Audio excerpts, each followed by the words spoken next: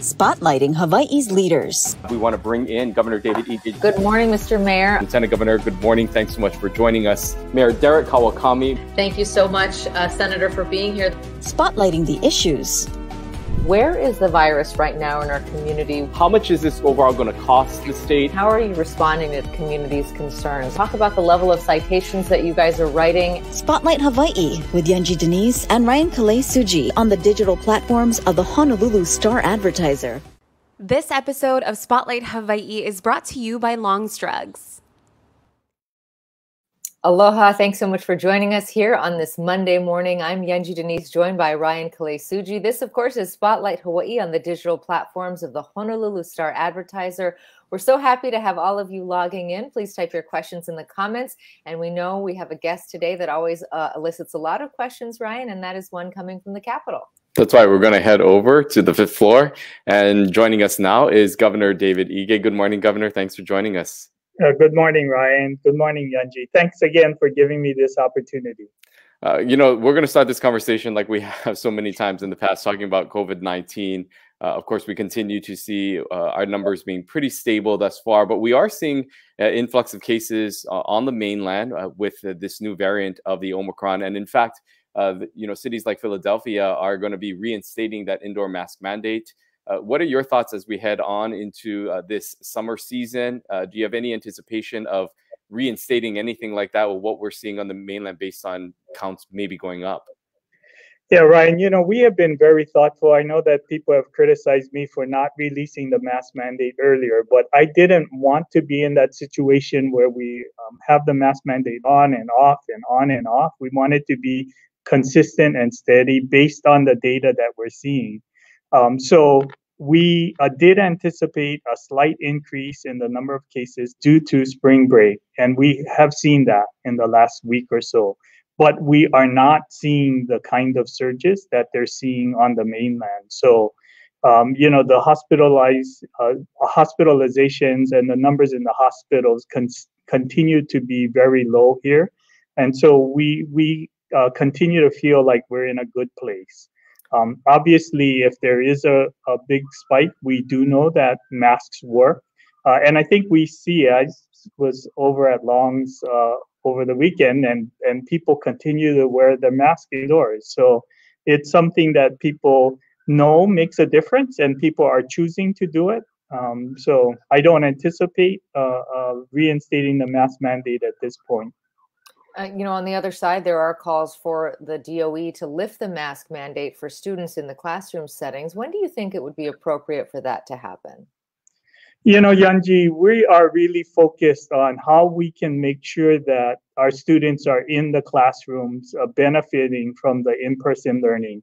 And we know that wearing a mask for all children and teachers to wear a mask in the classroom really reduces the spread of the virus. If no one was wearing a mask and a student or a teacher showed up sick with COVID, we would have to again look at quarantining or keeping those students out of classes. So, wearing a mask and having students wear a mask allows us to make sure that they're in school for the maximum number of days through the end of the year. And especially at the high school level, we would like to get graduations back to normal again. In person, give our 2022 graduates the opportunity to have a near normal graduation ceremony. All of these things are part of the reasons we believe that the mask mandate for the children in the schools should continue in place. What is the difference, you think, now as the state moves forward with the preparedness for, say, another variant that may come around? What are some of the differences, and what is the state doing now to prepare for what experts say could be another outbreak or another form of the variant coming through? How do you think the state is better prepared now moving forward? Yeah, so thanks for that question, Ryan. The state lab was one of the very first certified in the country to be able to test for COVID. And we have consistently had a pretty robust surveillance system where we are testing for the variants. We have been testing since last summer. So we see what percentage of the cases we're seeing the variants. Right now, that BA2 is about 40% of our cases. Nationwide, it's exceeded 70% of the COVID cases. So, we are below what they're seeing on the mainland. And just a couple things I think we're a lot better prepared for. We did institute a program of testing sewage. That allows us to see the existence of variants 5 to 10 days earlier than we normally would. And so that program is being stood up all across the state. We continue to expand the robust testing program. And of course, our lab is sequencing so that we are aware of the variants that we're seeing. So, I think on all fronts, we're in a better place. And the at-home test capability for people to test themselves if they been exposed or they feel any of the symptoms really allows us to determine virtually immediately. And everyone knows, if I am positive, I need to isolate, I need to wear a mask, I need to stay away from people. And I think all of those things are making a difference in the COVID numbers that we're seeing. I want to ask sort of two COVID questions. This one is from Christine. She says, and she raised the Kokua column, as you know, my understanding is that the Department of Health's broad wastewater surveillance system for COVID-19 won't be fully operational until the summer. Why has it taken so long to fully implement this early warning system?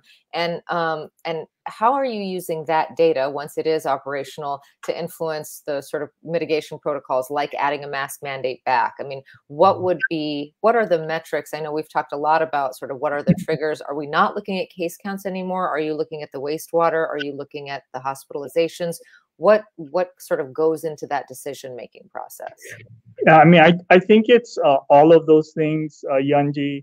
The wastewater, I wish we could stand it up a lot quicker, but we have to establish a whole new protocol of taking samples of the wastewater, being able to get the samples to a laboratory that can test and fully sequence, what they find in the wastewater in order for us to get a sense of whether COVID is. And we know that there will be COVID in the samples, but to sequence them so we can identify which variants are present. So I think it all becomes part of that network of data that alerts us to what's happening. If we are seeing, increase in COVID in sewage in a community, that really allows us to put them on alert. We can encourage people to get test themselves if they have the at-home test kits, and really allows us to focus a response in a way that we were not able to in the past. I want to move on. We have a number of topics that we want to discuss. So we want to move away from COVID and discuss where we're at with some of the things that are happening within the legislature, specifically with what lawmakers, both the House Finance and the Ways and Means Committee in the Senate proposed, and they announced on this show, in fact, about a new plan moving forward. Of course, you had called for the legislature to release $100 of a sort of a tax rebate, if you will, for those residents, and those lawmakers announcing they're looking to expand that up to $300. What are your thoughts on their proposal moving forward? Yeah, Ryan, I think that's a great news for our community. When I proposed the $100 rebate, it really was a recognition. I think that all of us have worked through COVID and wanted a way to support everyone. I do support targeted relief for those who need it the most, and I know that the Senate and the House is really looking at that.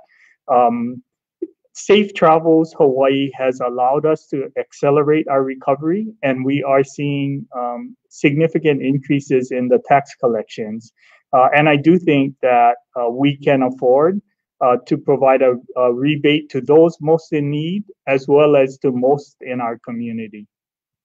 You had proposed at the start to put $1 billion into the rainy day fund. The lawmakers say they want to put some money in there, but they're not going to reach that goal. What do you think is an adequate number? $1 billion obviously was ambitious, but what would you think be satisfactory for that fund? Yes, Yanji, I think any amount between 500 million and $1 billion would help us. I do bond presentations to rating agencies twice a year, and I've been focused on assuring them that we are looking at the long haul. We do know that the significant funds provided by the American Rescue Plan by the Biden administration has made a huge difference here in accelerating our recovery.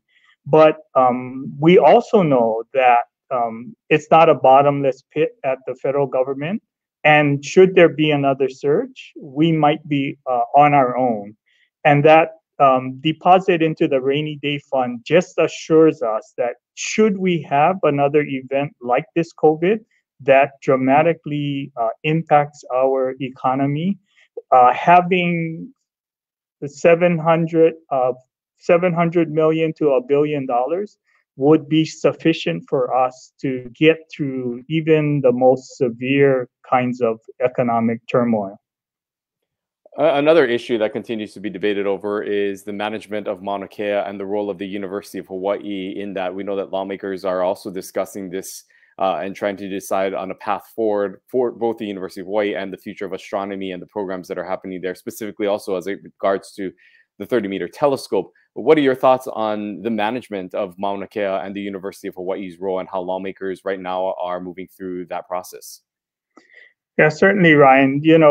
As you are aware, in my 10-point plan that I announced back in 2015, part of what we wanted to do is return to the Department of Land and Natural Resources more than 10,000 acres from Mauna Kea so that we could better manage, we could set up a new structure, expand Native Hawaiian involvement in management of most of the important historic and cultural sites on Mauna Kea. And that way the university would be left with just the science district. I believe that all of us would like to see, or many of us in the community would like to see astronomy continue. There is broad support for the 30-meter telescope. We all know that the university needs to do better, and they are doing better in recent audits. I want to move on to Red Hill. We saw recently another spill at the facility, obviously not nearly as large as the one before, but certainly alarming to have any fuel in that area going where it shouldn't be. How confident are you that the tanks can be safely drained? And what have your conversations been like in recent weeks with the Navy? Yeah, just a couple things that to note on that, Yanji. Because of the Department of Health oversight, when they had informed us that they had this routine maintenance procedure that they normally do and they would like to proceed with, our Department of Health said, okay, let's go through the checklist. Do you have this in place? Are you prepared for this? Are you ready? Should something go wrong and there be a leak? That just goes to show that the Department of Health's regulatory role is important. It reminded the Navy that they had to be prepared for a leak for every single action that is taken. Because of that, they were immediately aware that that fuel or water fuel mixture was leaking. And they had all of the materials necessary to capture it and absorb it immediately. I am confident if the Navy continues to work with us, with the Department of Health, that we can safely defuel the storage tanks. We look forward to the partnership. We will make sure that we hold their feet to the fire. We're going to make sure that they take precautions to limit the risk to the aquifer. And we continue to look forward to the day when the tanks are defueled safely and we decommission the storage facility altogether. In talking with Ernie Lau just a few weeks back, he explained just how significant this problem is. And while this is a step in the right direction, there is still a lot of work that needs to be done and just in the immediacy, the availability of just the overall water here for residents on the island of Oahu, especially as we head into the summer months, asking for this voluntary cutback of 10%, which continues to be something that they ask for, but may look to make something more mandatory as we head into those summer months. What are your thoughts about that mandatory or any sort of mandatory water restriction for residents on Oahu, and how the state can potentially help with managing some of that as we head into this time where water will be very important? Well, just a couple of things, Ryan. The state is one of the largest water users, and I did order all agencies to reduce water usage by 10%. We want to lead by example and make sure that we are managing our water use. One of the things that, we have expressed to the Board of Water Supply is, they have about 15% of the wells that are currently down because of repairs or other activities. And if they were to focus on repairing that 15% of the wells, it would restore more than the water that we've lost due to this Red Hill situation. So, I think it's a combination of both things, trying to expand production out of existing wells, especially because some of them are just down because of equipment malfunctions. And, once you fix the problem, we could get back into production right away. But we also need to work on future source development. And we are working with the Board of Water Supply to see what we can do to help speed up the process. But we do want to do it in a safe way that doesn't put the aquifer in jeopardy. There was a big article in yesterday's paper talking about the potential consequences of this to real estate development and housing. Stanford Carr was quoted saying that developers are worried about projects. They can't necessarily make plans if they don't know that the water is going to be there. Ernie Lau has said on this program that there might be some projects that don't get the meters that they need because they just don't have the water. Ed Case was on here to say that perhaps we should prioritize some development over others, affordable over luxury and whatnot. What are your thoughts on that and how this could affect real estate development and long-term affordable housing in the state? Absolutely, Yanji. We have been focused on the state level at affordable rentals, specifically because we know that every person in a rental is a resident. But we need to prioritize. If we have a scarce resource, then we ought to be thinking about which projects deserve the ability to move forward. And we should place a priority on affordable projects. It just makes common sense. It's the projects that have the biggest impact for our residents. And clearly, that's the biggest need in our community, affordable housing, affordable rentals. And you had mentioned that you're going to be holding the military accountable for this, and through the actions in which to complete the actions that they say that they're going to be undertaking with this defueling. How does that exactly look like? Is that through monthly meetings? Is that through the communication? Because, again, when speaking with Ernie Lau and someone who has dealt with the military, oftentimes he says that they say something and their actions reflect something different, and that it's often delayed. How can the state do more to hold them accountable to ensure that this is done in the timetable that they presented?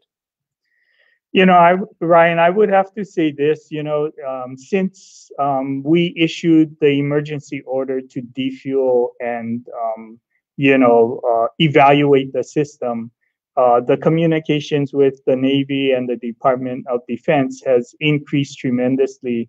I've, in the last several months, had direct conversations with Secretary Austin and Secretary Carlos Del Toro, and the leaders here of the Navy, specifically about Red Hill.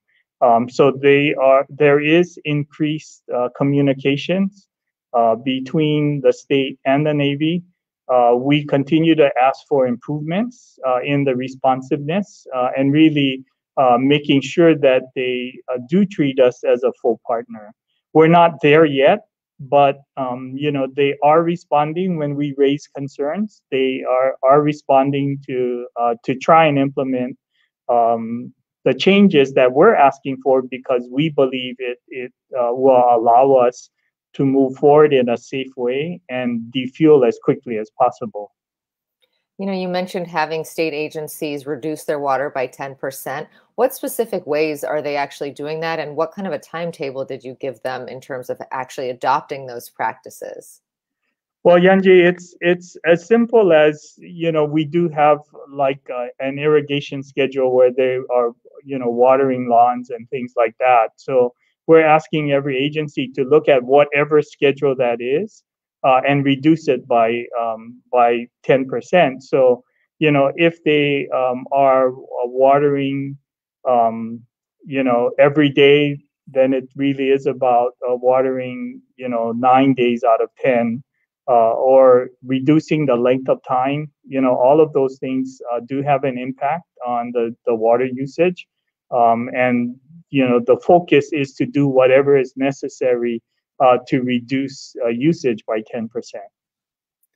We, of course, are going into the summer months, as we mentioned, that could impact this water supply, but also just the arrival of guests and tourists that are expected to come to the islands. You had mentioned that with safe travels, the lifting of that has also allowed for more people. We're seeing more money come into the state as well. How are you anticipating the state will be able, or to be able to accommodate this influx of visitors that are coming in, especially also with the Asian market that is expected to also return? Do you feel that we are prepared and ready to take on the influx of visitors that could be coming to our shores shortly? One of the things that we've stressed, Ryan, and in our meeting with the Japan Association of Travel Agents, we heard it back. So, we have been stressing with all of our travel partners that we want to manage the destination. We want to be focused on attracting those visitors that would spend more. We want to be able to attract visitors that will work with us in our Malama Hawaii program to take care of our natural resources. The Japanese travel partners were very clear that they're committed to doing that. They are interested in producing in-flight videos that can help tell that story. They are putting it through all of their marketing materials as they begin to invite visitors back. And we do believe that our efforts to restart the Japan travel will be mirrored and copied as we pursue South Korea and Australia and all the other international points of origin. I know we're almost out of time, but I want to ask you, there's a number of questions in the comments about golf courses. Could you please ask about getting hotels to use gray water for golf courses? This, of course, is going back to the conservation idea. What about also for public golf courses? Those run, by the state or the county. What about using more gray water, throughout that system, not just for golf courses, but also for sports fields and parks and what have you? Is that part of the conversation? Is that something you'd support? Yeah, certainly. I think, Yanji, we are looking at how we can be smart about our water use. We don't have a real good gray water distribution system at this point in time, but as we are renovating and making investments in state facilities, we are looking at how we can maximize water reuse within our facilities. So that's a great suggestion, and I think we fully embrace that. As we make investments, as I said, we are looking at how we can incorporate that. We don't have an organized gray water distribution system. So we would have to capture that water and make it available to the state facilities in order to increase gray water usage. As we wrap up our time here, we just want to ask about your future. There's about 8 months left in your term as governor. You've been in this office now for 8 years. What are your thoughts about moving forward for you personally beyond this office? I mean, do you have any other future plans or anything laid out in terms of what you would like to do next? Ryan, I'm really focused on finishing strong. There are a couple of things, obviously housing and dealing with homelessness continues to be a challenge for our community. And we will definitely be focused on getting those projects in the pipeline completed so that we can make an impact in the last 8 months that we're here. Beyond that, I really haven't, thought much about that. I know I'll be traveling, and certainly I probably will have an opportunity to attend more volleyball games. That match on Saturday, although I couldn't make it to the arena, I did have the opportunity to watch it, and we have another great team. Those things I think are important for all of us as we learn to live with COVID, to really begin to take the actions to keep ourselves and our community safe, but at the same time get back to normal, get back to doing the things that we enjoy doing, going to sporting events, hopefully graduations that will be back to normal, and really taking the precautions that's necessary to keep our community safe. I got to ask you, because I ask everyone, are there any thoughts that you'd run for CD2 if Kaikahele vacates his seat? No, I'm not really interested in serving in the Congress. I mean, I think that that's a really important responsibility. And, I've had the privilege of working with our congressional delegation, and I do know that they work really hard. That's certainly not something that I aspire to. All right. Well, Governor Ige, thank you so much for starting your week off with us once again and answering our questions. We always appreciate the time, and I look forward to our next conversation. Thanks so much. Yeah. Aloha. Aloha. Thank you for being here. Well, you never know, Ryan, so we always got to ask, and I wasn't the only one. Heidi also had the same question. There's a lot of speculation as to what will happen with the congressman's seat and if he actually will pursue, running for governor. But beyond that, Governor Ige did address a number of issues, responding at the top of this conversation to your question about perhaps reinstating the mask mandate, like the city of Philadelphia has now announced that they are doing because they're seeing a rise in cases. He says that's not part of his calculation at the moment, but he does advocate keeping masks in schools for the time being. Yeah, you heard from him saying that he knows that some people may have been critical of his decision to extend the mask mandate for as long as he did, but said that he didn't want it to be a situation where he would reinstate the mask mandate, then lift the mask mandate, and go back and forth, saying that it just would not be conducive to anyone or the businesses and everyone that would have to enforce that. And so he is confident in the situation that the state has set up and the way that they are preparing for any new surge. It is not necessarily saying that that is not on the table. There could be a time where he will have to reinstate the mask mandate, but at this point in time, he says that the state is in a good position. He also noted that about 40% of the cases that we're seeing now are that of that new Omicron variant. And so, we continue to, as he said, monitor the situation, but right now feels that the state is in a good position. Yeah, thankfully, hospitalizations are down, and while cases could go up, at least at this point, it does appear that people are able to recover rather quickly. So that's good news there. He also responded to the legislature taking up the idea of giving people not the $100 tax credit that he had suggested at the start of the session, but actually increasing that to up to $300 for those earning less than $100,000 a year. That's something he says he supports. Also, he talked about the rainy day fund. In his mind, a good target is between $500 million and $1 billion to put into that fund, so that if there is another COVID situation or who knows what else comes our way, that we would be able to handle it.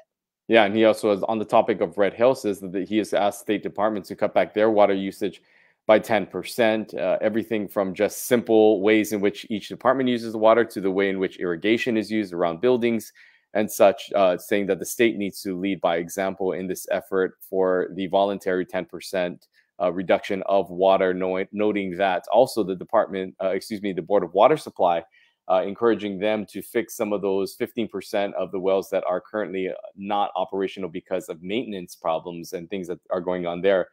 He's saying that he encourages the Board of Water Supply to fix some of those issues to help fulfill some of the water that was lost because of what is happening at Red Hill. Yeah, that was interesting. I have not heard anyone in power talk about or in leadership talk about that issue. And he's saying that if those wells were fixed, they could actually make up for the water that we've lost because the Halava shaft is not available right now. So that was a very interesting thing to note. The next time Ernie Lau's on this program, we will ask him about that and if that water would be adequate to replace what is lost at the moment. There were a number of comments in there about that we didn't get to ask the governor about regarding crime. And we are going to be talking about that with our guest on Wednesday. That's right. We're going to be talking to Prosecutor Steve Alm, who is going to be joining the program to talk about some of the things that are happening within our community. We know that there are some high-profile cases that continue to be making headlines here in the state, as well as some of the issues that continue to happen with crimes that are happening in Waikiki and in downtown, getting his thoughts on where we're at with some of the prosecution, and also following up on some of the things that we talked to about with Shopo and things that are happening and concerning the Honolulu Police Department and some of the barriers that they feel that they are running into when it comes to the enforcement of some of the laws that they are trying to uphold. So a lot to talk to and get to with on Wednesday. We hope to see you right back there. Until then, stay safe and have a great week. Aloha. Aloha. This episode of Spotlight Hawaii is brought to you by Long's Drugs.